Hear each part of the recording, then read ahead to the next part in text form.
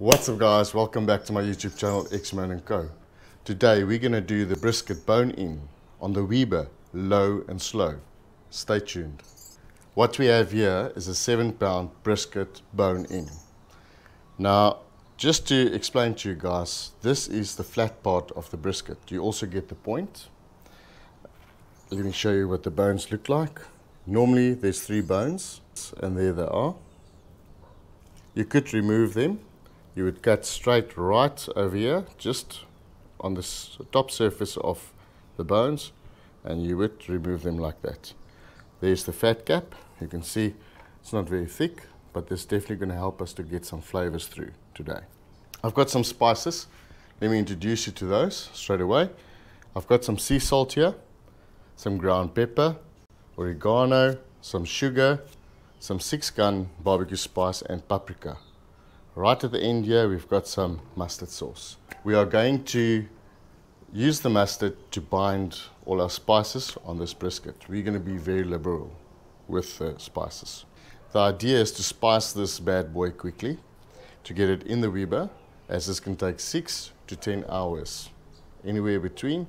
We can't rush it. We're going to run it at a temperature of about 240 to 280, 300 Fahrenheit. Maximum throughout the entire time. So let's spice this baby up so we can get things rolling. What I like to do is put some small cuts all over the fat cap, just so that these spices can penetrate the meat. Remember, it's a thick piece of meat, and it's the only way we're going to get these spices to go through, as on the other side we've got a bone, which will make it very hard for the spices to penetrate. Just thin cuts all across the fat cap. You can see it's not a very thick fat cap, it's been trimmed already. Firstly, I'm going to use some mustard sauce as a binder. So you're just going to rub it all over. This is the fun part. Then we're going to start with our spices. As explained earlier, we're going to be very liberal. It's called a rub because you're going to rub it in. Some paprika on the sides as well. Then our 6-gun, some sugar, some salt, some pepper. Right, we do the same on the other side. There you go. There's our spiced brisket bone in. Few things to consider doing a 7-pound brisket, 3.5 kilos, is basically that you need moisture throughout this whole cook. Otherwise, your brisket's going to be very tough. It's already a big job getting your brisket nice and tender. So I'm going to use some beer today with a drip pan underneath and a little bit of water. You can just use water. You don't have to use beer or whatever aroma you want to throw in there to infuse the meat.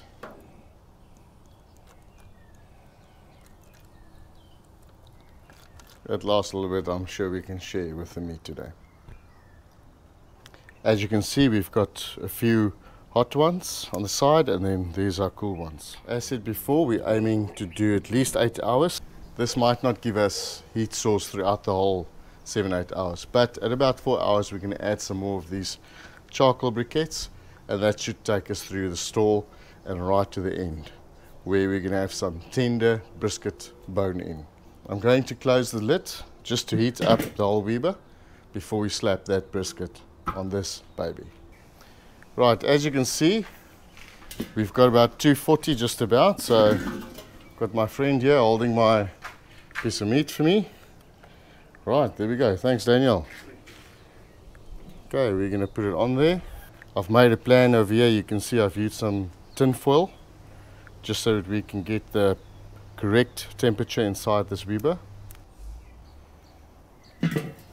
Apple cider vinegar and apple juice that we're going to spritz on the brisket in the Weber every hour.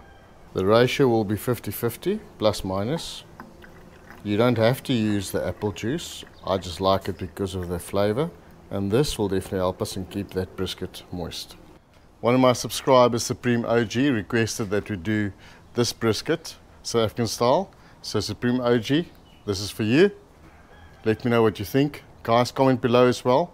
Let us know if you've tried this before and if you would do it differently. Thank you for watching, and remember to smash that like button and subscribe if you haven't yet.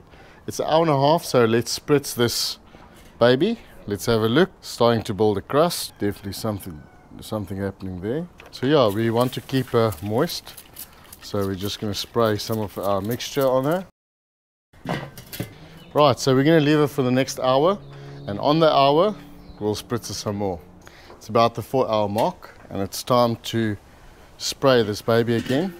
You can see it's starting to pull away from the bone, which is a very good sign. Fantastic. It's also creating a bark. That's exactly what you want. Now, we need to talk about the stall. The stall is basically heat normally around about 160 Fahrenheit, internal temperature. And that's because of the collagen connected tissue that needs to be broken down. That happens at about 180 degrees Fahrenheit. So in order to get through that, the stall is basically where it keeps the temperature at 160. It holds it there for extended period of time. We need to break through that. Only way we can do that is to put it on foil, speed up the temperature of the Weber slightly to about 300, and then we heat the last 2 hours. Once we hit the 170, we'll wrap her up and do the last 2 hours until 200 Fahrenheit. Then there's only one thing we can do, and that is let her rest for an hour inside a cooler box, still wrapped up, before we cut this baby up. It's been about 6 hours. We've got an internal temp of 175 Fahrenheit, and now it's time to put this baby in the foil. Let's do that. Oh, beautiful. Look at that. Look at the bark that it created already. Yeah, that's going to be perfect. You can see it's pulled back on the bones. That's fantastic news.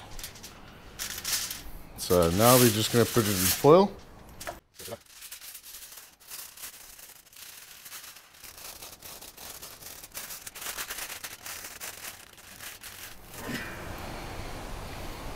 As you can see, we've got an internal temp of 203 Fahrenheit, which is exactly where we want to remove this beauty.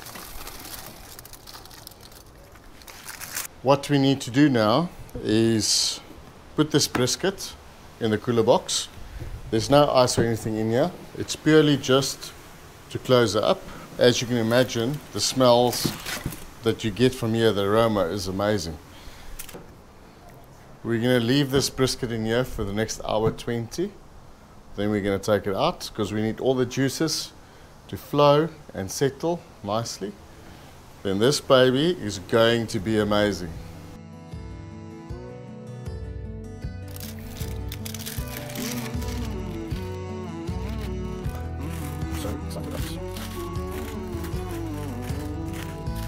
Should we pull some bones out? It's quite warm. There's the first bone. Look at that, guys. Right, guys, so obviously we left the bone in the South African way to make sure that all the flavors go into this brisket. But we know that normally the bone would not be there. So I'm just gonna remove this bone completely, and you can see how easy it goes through there. Look at that. Fantastic. Right, guys, let's cut this brisket. Oh, look at that.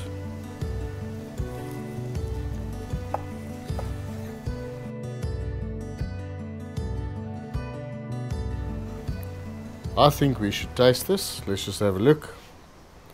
Oh, look there. It's tender. Guys, this is what we were looking for the whole time. The moment of truth.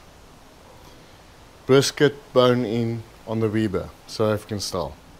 Cheers, guys. Holy smokes. Wow. That char, all the ingredients, the spices, just comes beautifully together. This is really a treat. Guys, if you like what we're doing, you know the story. Like, share, subscribe. Enable those notifications so you get notified as soon as we upload a new video. Thanks for watching. And guys, leave a comment below. Maybe there's something you'd like us to try out. See you next time. Cheers.